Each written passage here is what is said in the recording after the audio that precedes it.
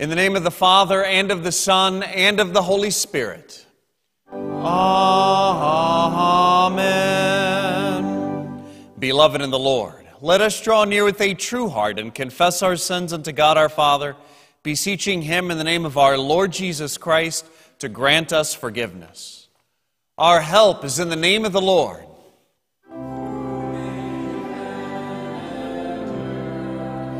I said, I will confess my transgressions unto the Lord.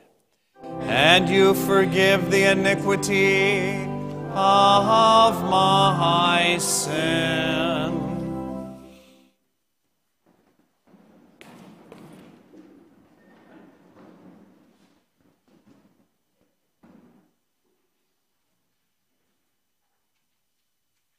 O Almighty God, merciful Father, I, a poor, miserable sinner, confess unto you all my sins and iniquities, with which I have ever offended you, and justly deserve your temporal and eternal punishment. But I am heartily sorry for them, and sincerely repent of them, and I pray you of your boundless mercy, and for the sake of the holy, innocent, bitter sufferings and death of your beloved Son, Jesus Christ, to be gracious and merciful to me, a poor sinful being. Upon this your confession, I, by virtue of my office as a called and ordained servant of the Word, announce the grace of God unto all of you. And in this stead and by the command of my Lord Jesus Christ, I forgive you of all of your sins, in the name of the Father, and of the Son, and of the Holy Spirit. Amen. Please stand.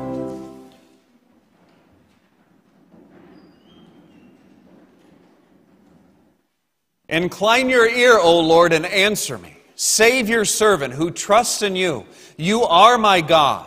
Be gracious to me, O Lord, for to you do I cry all the day. Glory.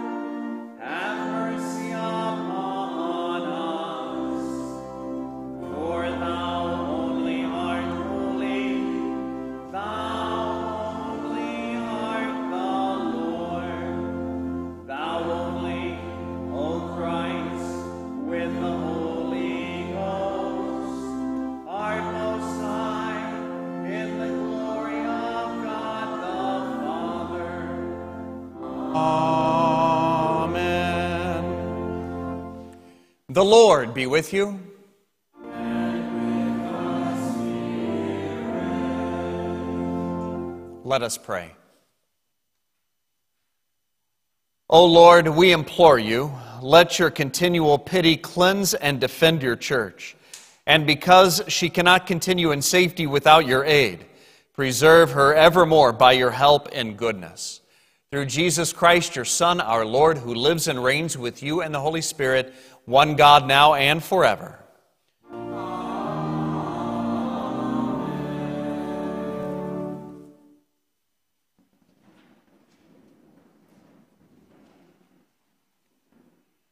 The Old Testament reading for this, the 15th Sunday after Trinity, is recorded in 1 Kings chapter 17.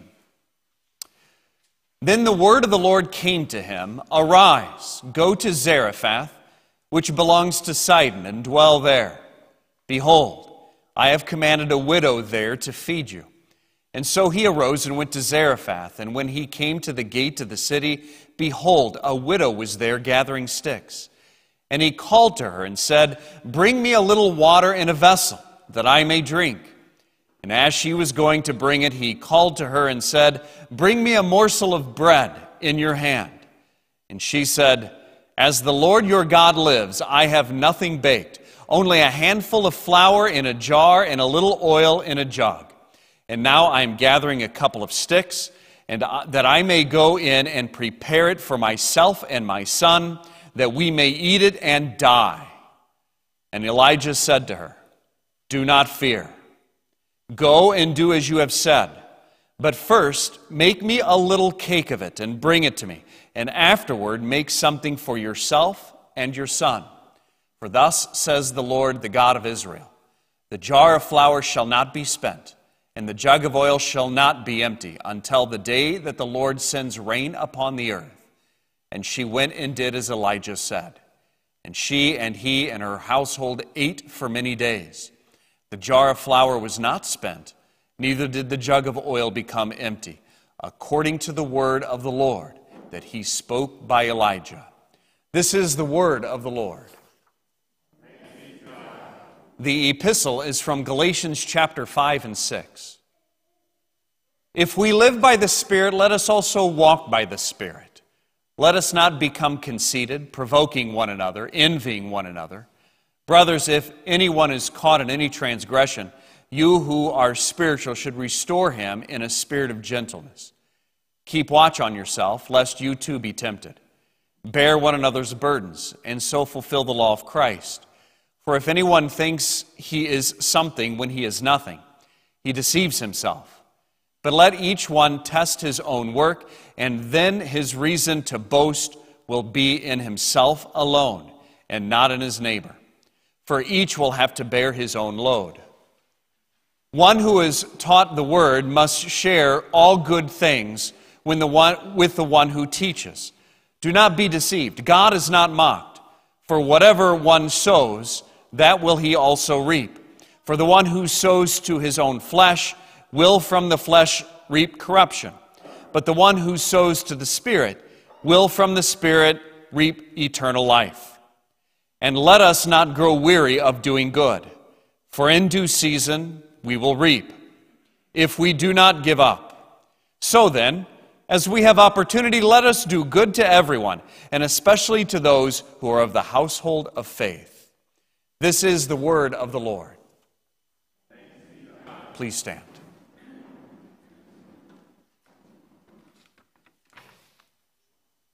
Alleluia. O come, let us sing to the Lord. Let us make a joyful noise to the rock of our salvation. Alleluia. Alleluia. Alleluia. Alleluia.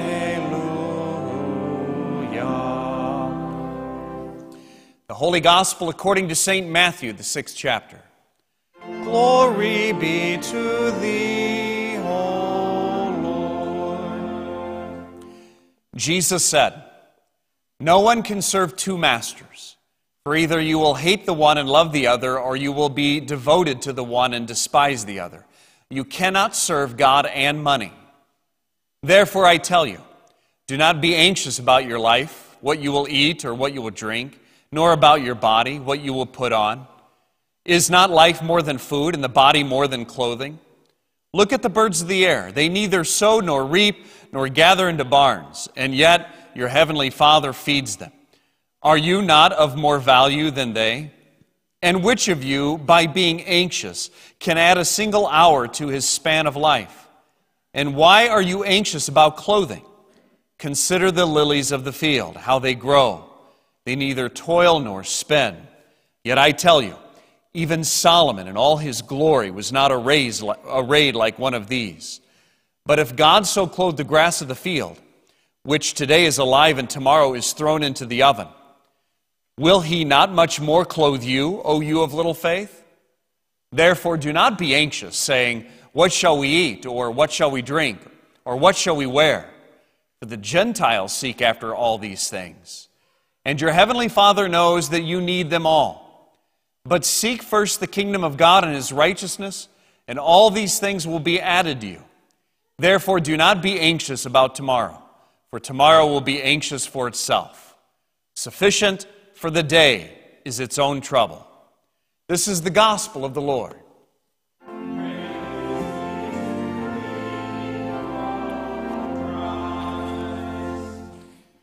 I believe in one God, Father Almighty, maker of heaven and earth, and of all things visible and invisible, and in one Lord Jesus Christ, the only begotten Son of God, begotten of his Father before all worlds. God of God, light of light, very God of very God, begotten, not made, being of one substance with the Father, by whom all things were made, who for us men and for our salvation came down from heaven, and was made by the Holy Spirit of the Virgin Mary, and was made man, and was crucified also for us under Pontius Pilate. He suffered and was buried. And the third day he rose again according to the Scriptures, and ascended into heaven, and sits at the right hand of the Father. And he will come again with glory to judge both the living and the dead, whose kingdom will have no end.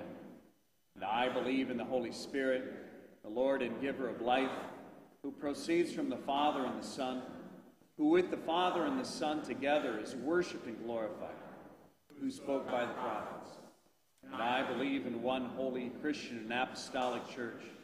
I acknowledge one baptism for the remission of sins, and I look for the resurrection of the dead and the life of the world to come. Amen.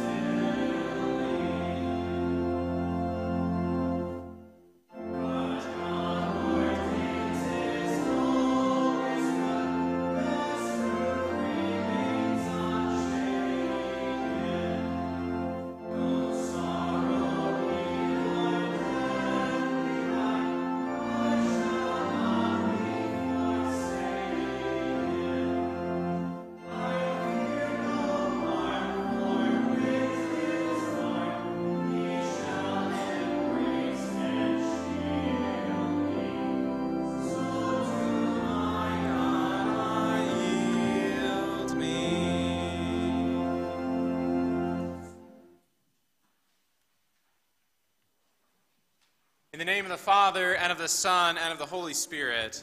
Amen. Drug-making companies across the United States and around the world are in various phases of clinical trials to find the vaccine. Some estimates say there are 26 of such clinical trials going on in our country now alone. And it's possible that the vaccine for COVID-19 will be available before the end of this year. At that time, we will perhaps have won the battle against this disease, but we will not have won the war. Why? Because a far different and deadly disease will exist even after COVID. It's called idolatry. It's a real reason why we worry about the future. We don't trust God. We are by nature idolaters. Idolatry, then, by definition, is worship of any false god. All sin is idolatry. Therefore, all sinners are idolaters. We are Christians, and this means that we have been delivered from idolatry and from every other sin. We have been brought into God's kingdom. God keeps us by his grace. He forgives us all our sins. He makes us citizens of heaven. He fills us with his Holy Spirit, and we are confident that we are his children and that he will provide for us in every need of body and soul. But this is not something that we win for ourselves. It was won by the holy obedience of our Lord and Savior Jesus Christ. By taking our place under God's law and suffering for our sins, he has, in fact, fulfilled all righteousness. His obedience and suffering is our robe of righteousness and covers us and presents us as spotless and pure saints before our God. That's the foundation that we build our houses on in this world. Belonging to Christ, being covered with his righteousness, is what makes you rich. Yet we worry. We ignore our true wealth and worry about being poor. We worry about what we will eat, about what we will drink, about what we will wear, and about our health. We worry about all sorts of things, and worrying is a form of worship, mind you. It's a form of false worship. It's a form of idolatry. Idolatry is worshiping the creation instead of the creator. Do we trust in the things we need, or do we trust in the one who gives us the things we need? We who have been delivered from idolatry through the new birth of the Spirit have God's righteousness now, and we rightly stake our claim on it. But we have not entered the completeness of his righteousness yet. The kingdom of God here on earth is wherever the gospel is preached and where the sacraments are administered. These are the means of grace by which God delivers his righteousness to us. These means work faith in our hearts. The Holy Scriptures say that flesh and blood cannot inherit these things, but we must be born from above. Still, sinful flesh continues to cling to us. God has delivered us from sin, but our sinful nature still remains, hanging on to us until the day that we die. So we must do battle against idolatry, even within our hearts. We worry. We look at what we need and we wonder, how will it be provided? We only make so much money. What are we going to do? What if we get sick? What will insurance cover? We know we aren't really in control, and this means that we can't know whether we'll be provided for or not. If we were in control, we would be provided for. Isn't that right? Nope. It's not. Not being in control puts somebody else in control. And that someone else is our Heavenly Father. Christ teaches us to call him our Father who art in heaven. Our Lord teaches us that our Heavenly Father feeds the birds of the air and clothes the grass of the field. He keeps this world in his fatherly care. He provides every living creature with what it needs, and he provides for us as well. The godlessness of the last century has given way to a proliferation of false gods in our times.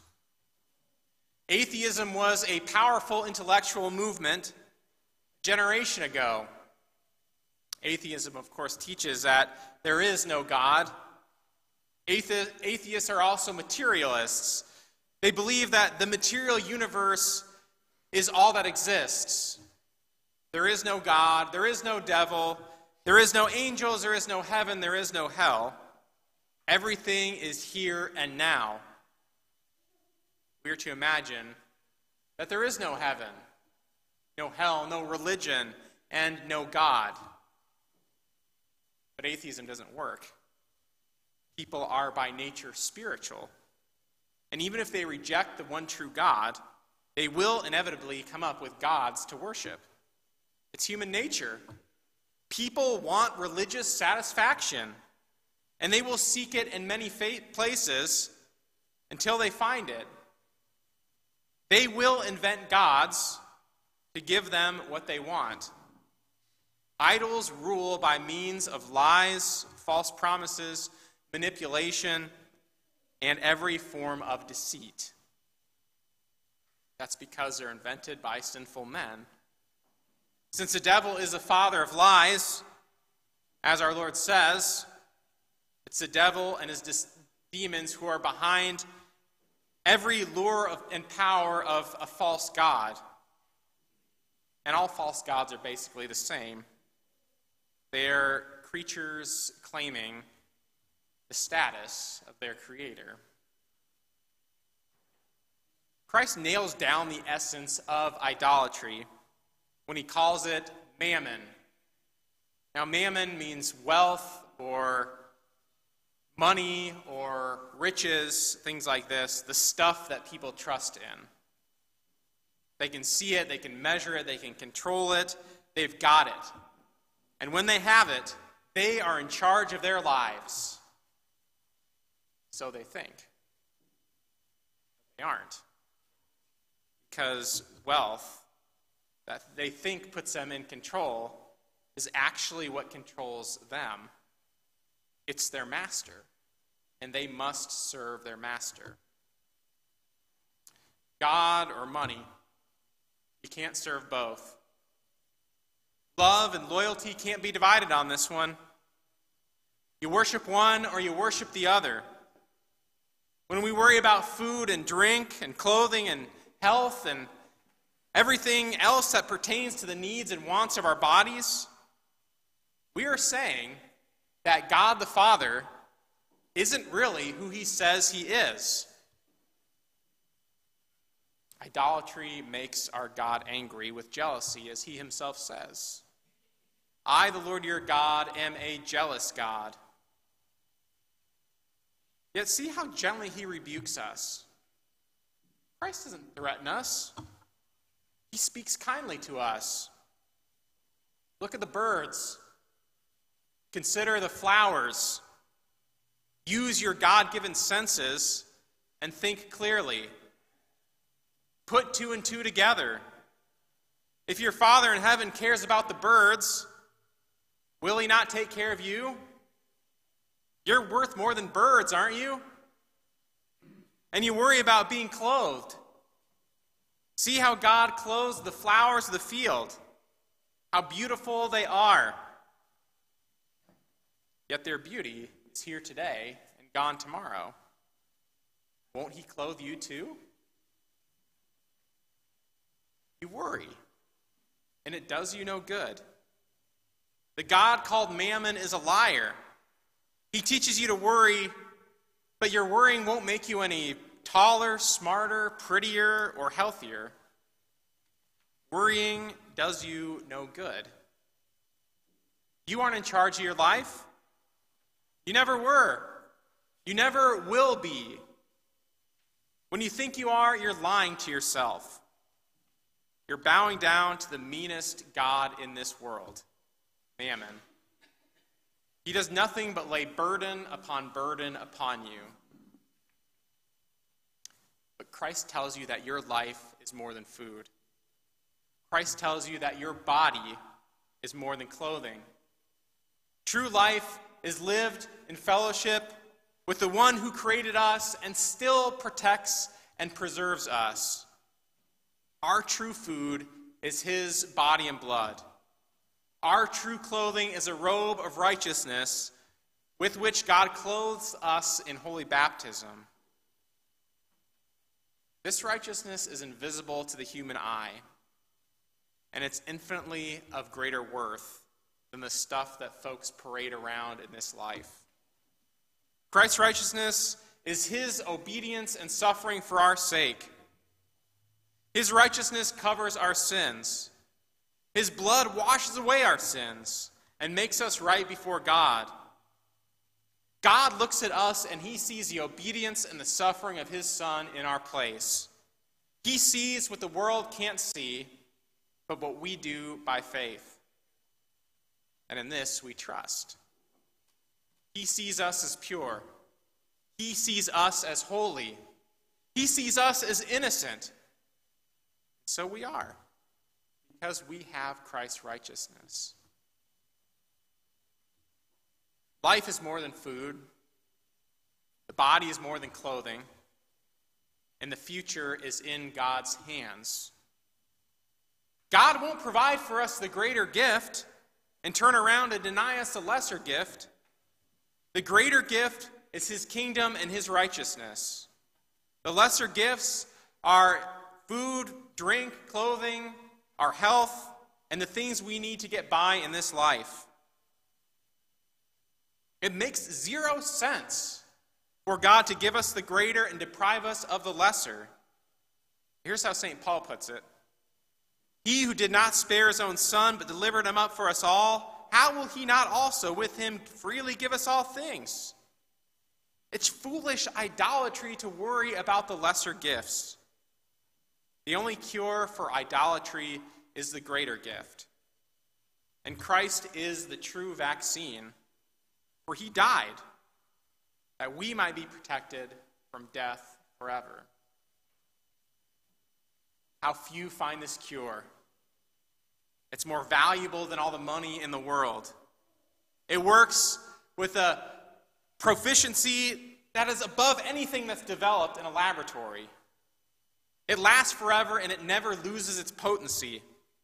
God's pure love assures us that our sins are forgiven on the account of the sake of Christ who suffered for us. The Spirit comforts us with this good news. Christ protects us from the accusations of the law and from the temptations of the devil and his lies. Our only hope in this dying world is the kingdom of God and his righteousness. So seek it. Seek it first. Set it before all other things, for it is your greatest treasure. When you have it, you have nothing else to worry about.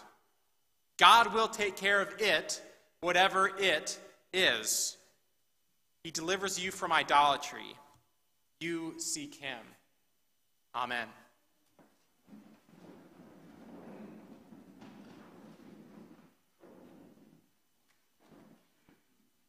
The peace of God which passes understanding, keep your hearts and minds through faith in Christ Jesus. Amen.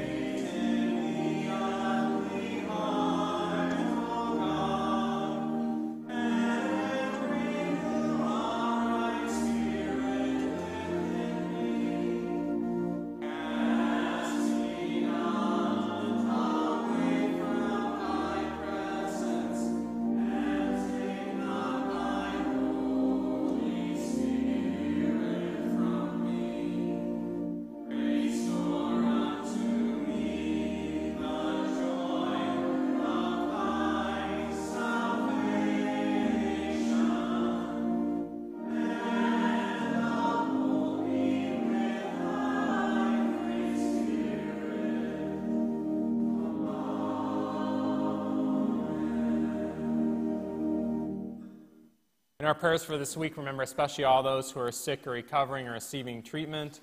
Ron Schock, Paul Schutbach, Laverne Ludy, Liz Kimball, Linda Reinert, Bradley Hagler, Warren Stulak, Craig and Karen Kalman, Blake Fowler, Rebecca Belt, Susan Kim, and Elwood Trotter, for Joyce White, Bob Stewart, Mary Orvis, Jean Kraft, and Karen Smith, all of these regarding health concerns. For David Richardson, who is in hospice care, also for Greg Goodson, Janelle Hopkins, Hal Sinclair, Jan Fowler, and Mike Kelly, who are recovering. We pray for Samantha Phillips and her unborn baby, as Samantha will be having surgery. We pray for Lisa Reck concerning health concerns. Lisa is the mother-in-law of Jared Shelp. We also continue our prayers for our country amid the current epidemic. Dearly beloved, let's pray for the whole people of God in Christ Jesus, for all people according to their needs.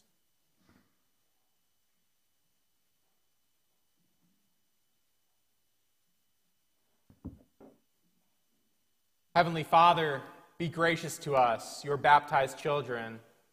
For temptations and anxieties surround us.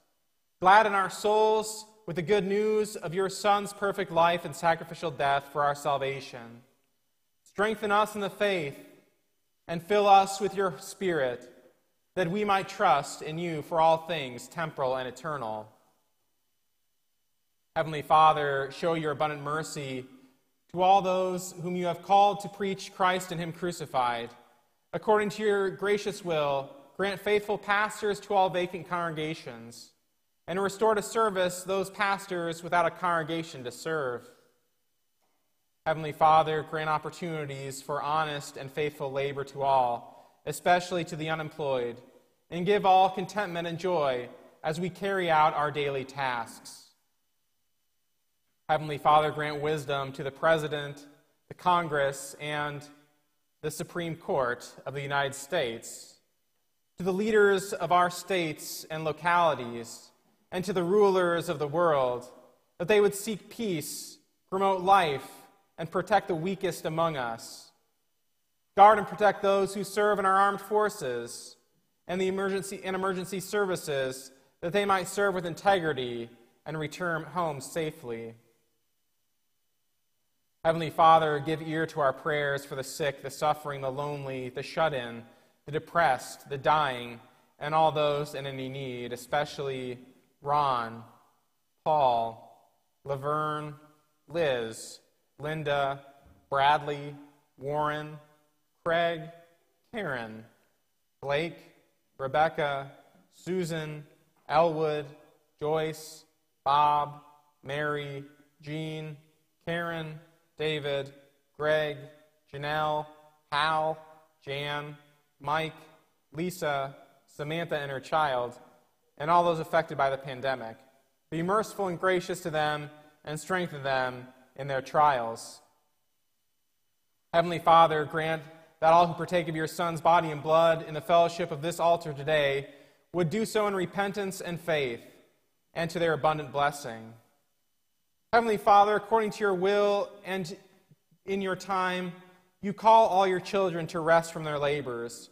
Receive our thanks for those who have gone before us in the faith, and grant that we, who walk as yet by faith, may join them in their holy rest, until that day when you raise us incorruptible and immortal.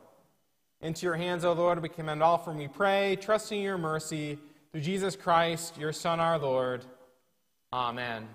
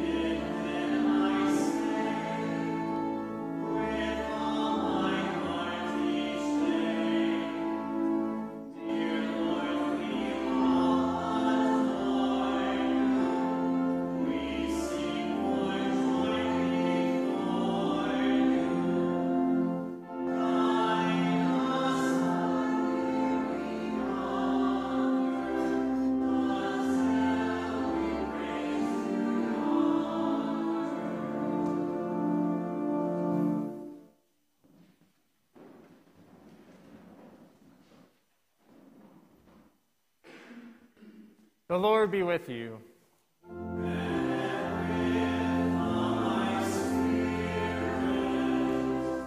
Lift up your hearts.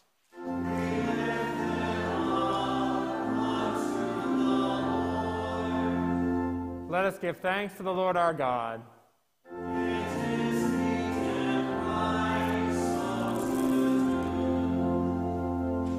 It is truly good, right, and salutary that we should at all times and all places give thanks to you, Holy Lord, Almighty Father, everlasting God, through Jesus Christ our Lord, who on this day overcame death and the grave, and by his glorious resurrection opened to us the way of everlasting life.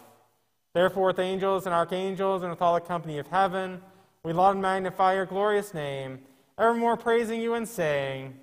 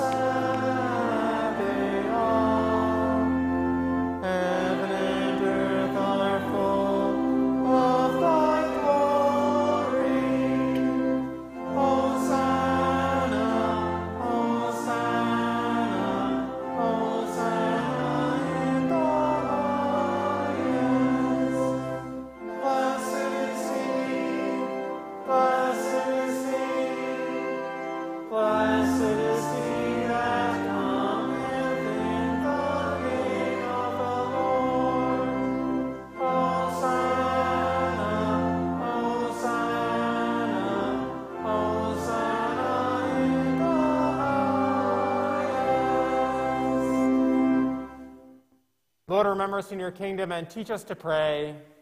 Our Father, who art in heaven, hallowed be thy name.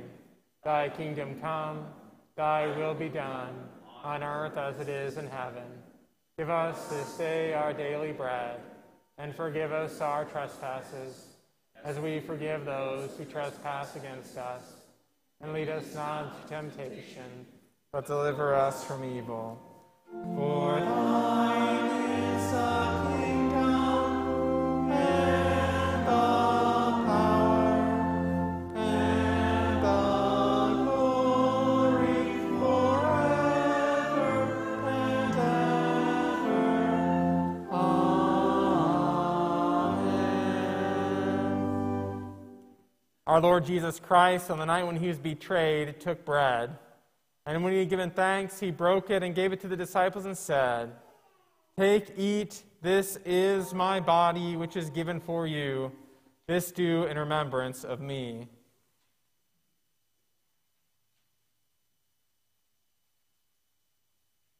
In the same way also he took the cup after supper. When he had given thanks, he gave it to them, saying, "Drink of it, all of you. This cup is the New Testament in my blood, which is shed for you for the forgiveness of sins. This do as often as you drink it in remembrance of me."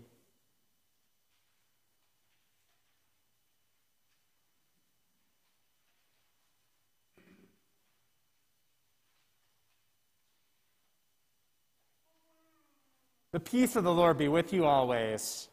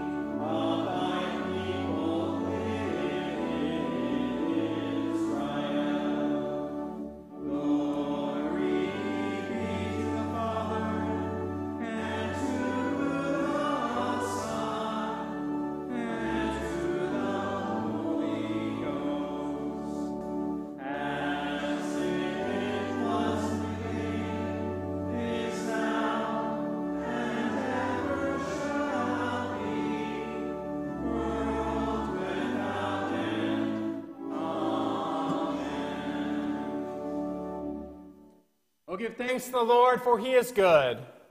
And his mercy endureth forever. Let us pray. We give thanks to you, Almighty God, that you have refreshed us through the salutary gift.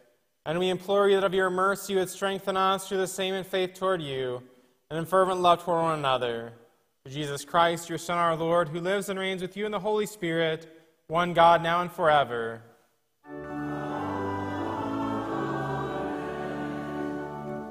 The Lord be with you. And with thy spirit. Bless we the Lord. Thanks be to God. The Lord bless you and keep you. The Lord make his face shine upon you and be gracious unto you. Lord, lift up his countenance upon you and give you peace.